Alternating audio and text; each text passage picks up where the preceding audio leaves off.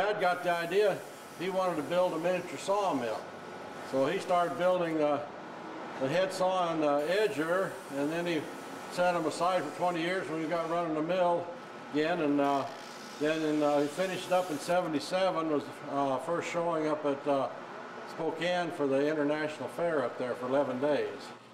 So I've run it up to 12 hours a day at the lumberjack days or some of these other special occasions. So you get nice logs and you run it about 10 hours a day, you can probably be equal to about 40,000 feet a shift in, by scale. You get nice logs and you run it about 10 hours a day, you can probably be equal to about 40,000 feet a shift in, by scale. They all enjoy it no matter what size they are, the little ones to the oldest one. And I get a big kick out of the old ones that used to work around sawmills, and they tell me all times their stories about experiences in the sawmill business and logging business. I noticed you still got all your fingers too. Yes, I worked in the mill since '53 and I still got them all. You just got to be careful.